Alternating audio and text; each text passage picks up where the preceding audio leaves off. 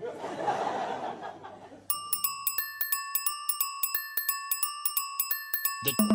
day.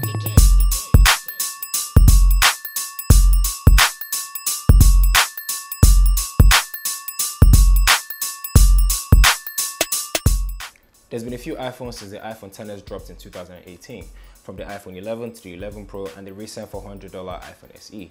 So the ultimate question right now is the iPhone XS worth getting in 2020? Well, my name is KJOS and this will be my revisited review of the iPhone XS. Let's get this party started. A quick one before we get started, I'm on my way to 1,000 subscribers and it'd be great if I can get there in great time, so please consider subscribing to the channel if you're new. Also hit the bell so you can get notified when I drop videos like this every week. Also, I finally created a Patreon account for my YouTube journey. So far, it's been a great journey. I've had fun, I've had so many things, but at the same time, it's been kind of hard getting access to certain gadgets and certain devices that I want to review. So your donations will go a long way helping me out create better content for you guys. Well, the link is in the description below with all the information that you'll need. And thank you guys in advance for your patronage. One of the things I love about the iPhone XS is the fact that I can reach all corners of the phone with one swipe of my finger. I use this and the Pixel 3 XL every now and then, but I find myself switching my SIM cards from the Pixel 3 to the iPhone of just how compact it is. All corners of the phone is easy access and it just reminded me of how much I love 5-inch displays. The screen is a Super Retina OLED panel with a display of 5.8 inches and a 2.9 screen to body ratio and a resolution of 1125 by 2436. In direct sunlight, it's bright enough so you have no issue seeing your screen when outside, and Apple can thank Samsung for those nice OLED panels. The glass back is something I've never really liked. I mean, you see the design that is at the back of my phone. Apart from being a bit fragile, it's the most slippery phone in the entire world, or at least on par with the Samsung S10 and the S10 Plus. So remember to get a case for it and a screen protector to avoid having this beauty looking like this. Even with this little dent at the back, it supports wireless charging and also fast charging, but you have to get the fast charger separately as it doesn't come with it in the box. Also, it's rated IP68 dust and water resistant for up to 2 meters underwater for 30 minutes. By now, you already know that the iPhone XS doesn't have a headphone jack, and you're very correct. There's not been a headphone jack in an iPhone since the iPhone 6 or the 6S. So if you want to charge your phone while listening to music in a very seamless manner, you need to get Bluetooth headphones or you can get AirPods from the Apple Store.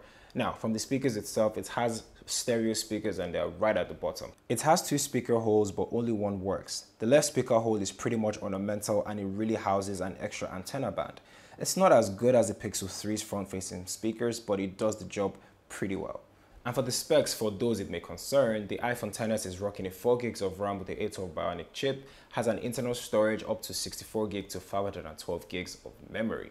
Now, has it held its own over the couple of years? It's kind of a 50-50 kind of thing. So on one part, 75% of my day, the phone is smooth with no issues. But once it reaches that 20% mark on my battery, it kind of starts lagging, then it resets on its own, which I don't know why. Maybe future updates will actually help with these things. But for now, it's kind of dampens my experience with the phone itself. Now, speaking of battery life, my facial expression should actually tell you what it is. It has a 2,658 milliamp hours of battery.